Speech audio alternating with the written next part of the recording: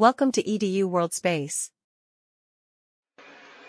In this problem, we have a table that is supported at two of its ends. Well, it's basically a bunch of ropes connected with rings, and we're assuming that these ropes have no weight, so they are lines between the rings. We have point A, B, C, D, and E.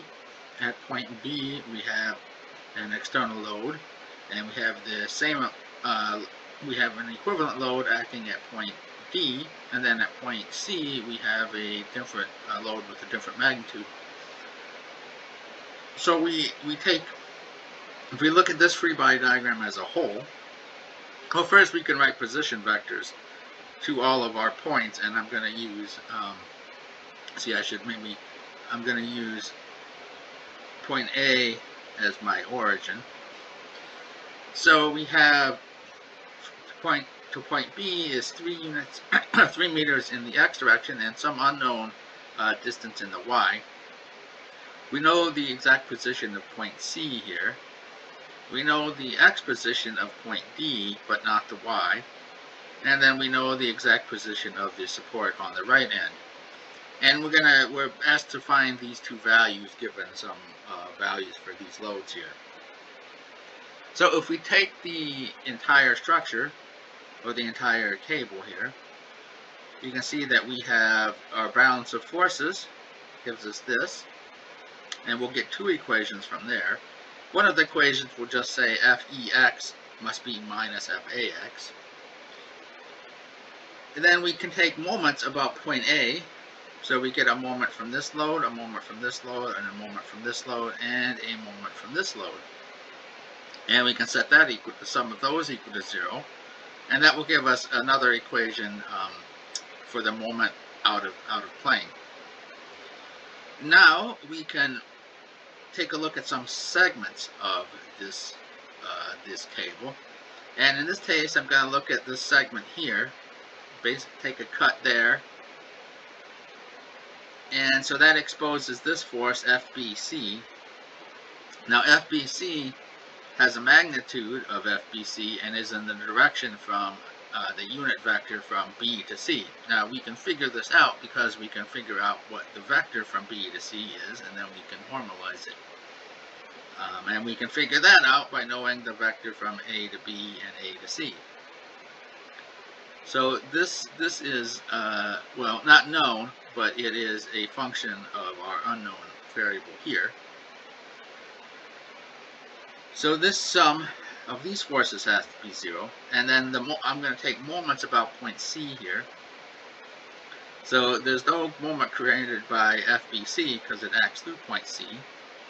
There's a moment, but there is a moment created by this force, which actually is the opposite is the negative of this force here. And so we have the moment created by that force, and then the vector from C to A, which is just minus the vector from A to C. This will give us another 3 equations.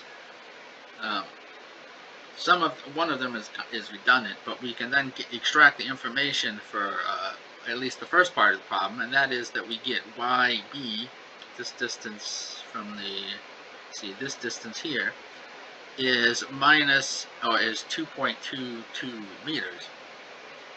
We can also figure out what the horizontal load at each of these supports is, and that is 1,130 newtons, and then the interior load in the cable in the rope from B to C is 1,180 newtons. So to find YD, we can take another section, and now we're going to take a cut here and just look at this free body diagram. That free body diagram, we have P2, FE, and FCD acting. FCD has a magnitude and is in the direction from C to D, and we can figure that out in terms of our position vectors. And then I'm going to take moments about point C again. So now at this point we have no moment from FCD. We have a moment from this, and a moment from this load. So those are these two here, and we set the sum of those to 0, and we'll get some more equations. And with those equations, we can figure out that YD is 1.55 meters, so that is this distance here. We can also figure out that FCD is, well, it has a magnitude of 1,220 newtons. So it is in this direction. So again, it's in tension, just the way we drew it. I actually should have used F DC here, and that would have shown that it was positive. But anyway, that gives us the answer that we're looking for. I could have also said FCD is just minus, FCD equals minus FDC. I should have put a minus sign in there. And in fact, let me do that. Let me just correct. It should have been a minus sign. And this should have been, well, we can leave it that as it is. Because the unit vector from D to C is just the opposite. That's the negative of the unit vector from C to D. Okay, so we got that. Now we can, in problem 95, which looks at the same system, we're basically just given different knowns and different unknowns.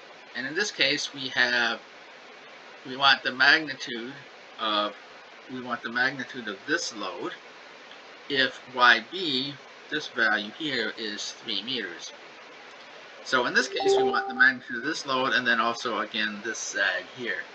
So that we get basically just go through the exact same analysis, but now we have a different unknown and a different knowns. So now if we plug in YB is 3 meters, we'll find that P1 is 720 newtons in the negative Y direction, and then also that YD is 2.33 meters now. So instead, we can see that it's sagged quite a bit more. Now the loads in the, and again I should put, I should fix the sign here. This should be plus. The loads in the interior cables are now 747 newtons in the cable from C to D, and 730 newtons in the cable from B to C.